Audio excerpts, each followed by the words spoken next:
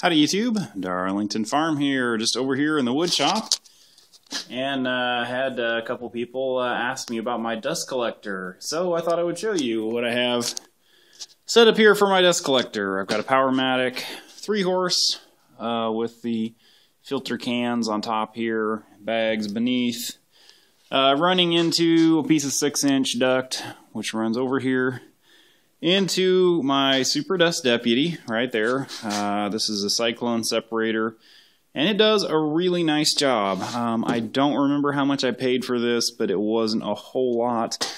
And I just have it bolted onto a piece of MDF here, which sits on top, no seal or anything, of a Brute can, which seals up and works just perfect. Which there I have running into a piece of 5-inch flex into this thin-walled Schedule 35, I think, 4-inch duct, which I have kind of running along back here.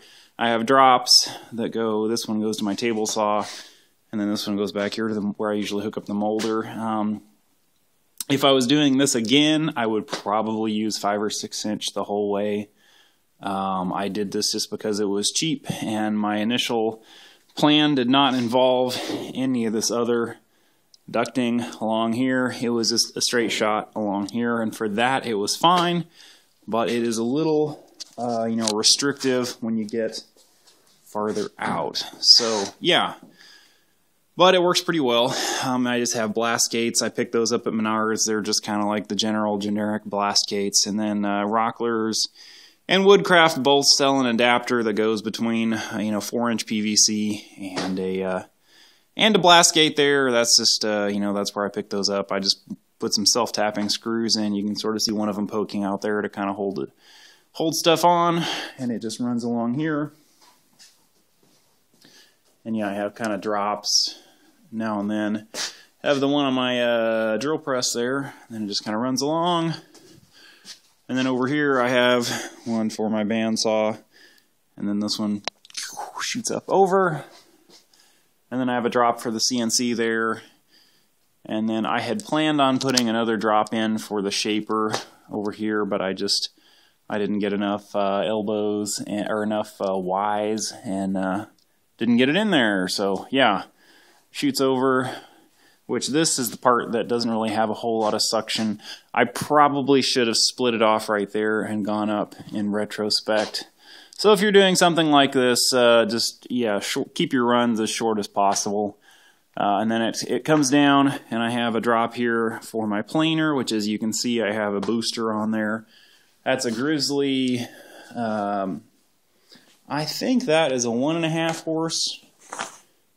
It might be a 2-horse. I don't remember. I got this a long time ago, actually. I don't remember exactly why I got it, but I needed it for something, and it actually works just great. The planer, even just coming straight off on this drop over here, right next to the separator, it was kind of borderline on having enough suction to keep the chips out. But with the, with this, I think that's a 2-horse.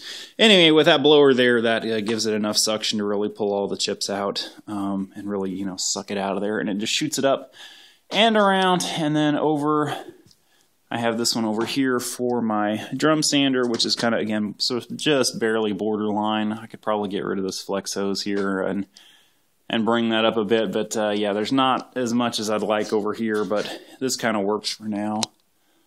And I do have it set up on my IVAC remote there. Somebody asked if I had put the remotes on my individual tools.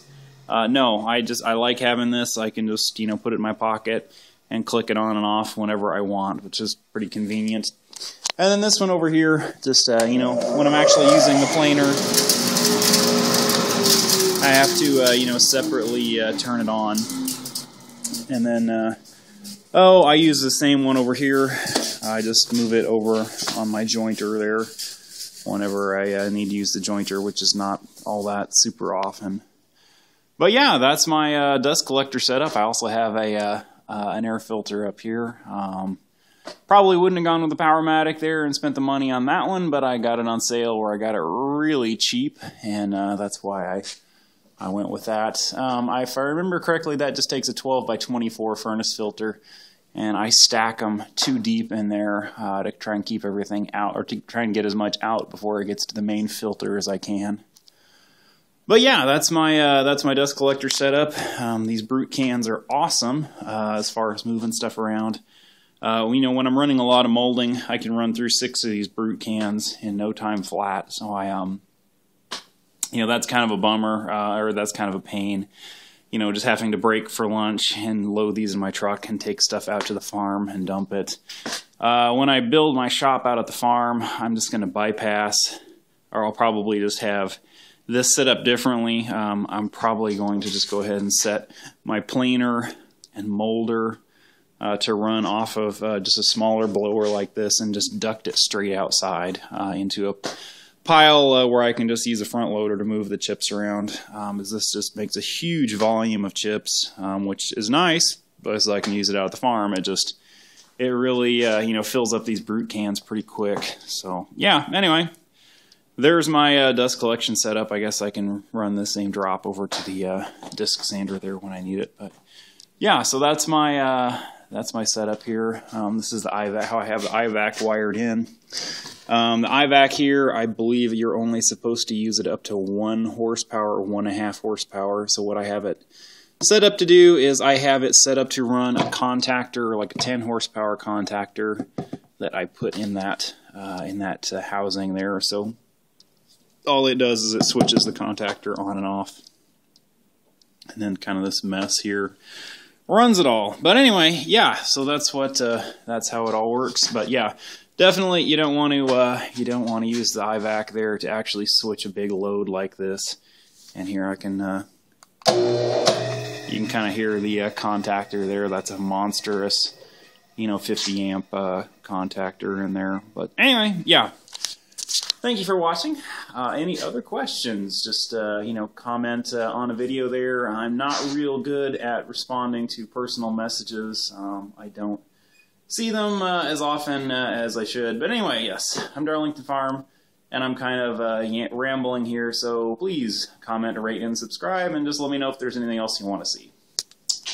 And there's my dust collector.